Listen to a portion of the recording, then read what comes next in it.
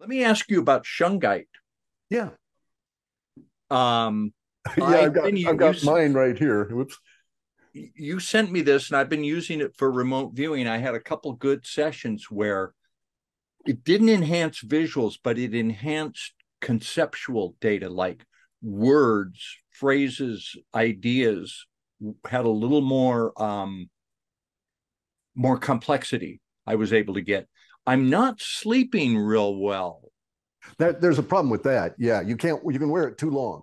Okay, just like with hematite and some of these other stones, you can have them too long in your possession, and it literally will change your level of vibration so that it affects your sleep and such.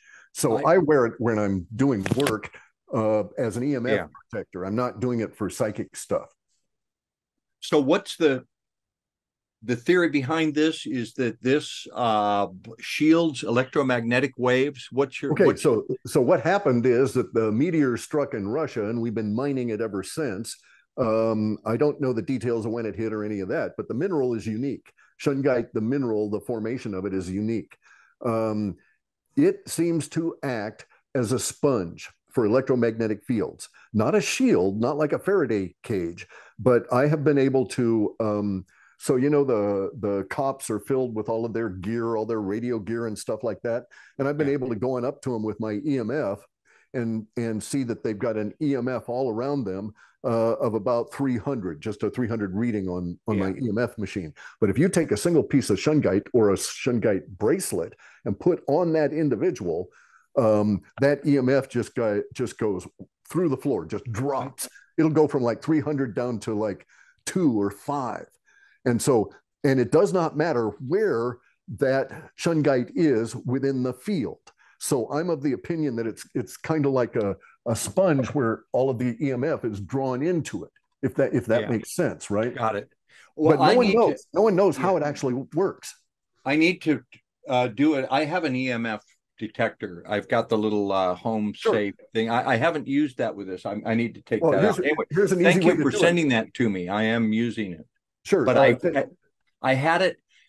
I was remote viewing and I had it on my nightstand where because I was doing some remote viewing. It was around my bed, so I lay on my bed, turn the lights down, do my remote viewing, and I finished this. I took it off and I put it right next to where I sleep, and I have not been sleeping well. I've been like waking up at 2 a.m., waking up Yeah. at 4 a.m.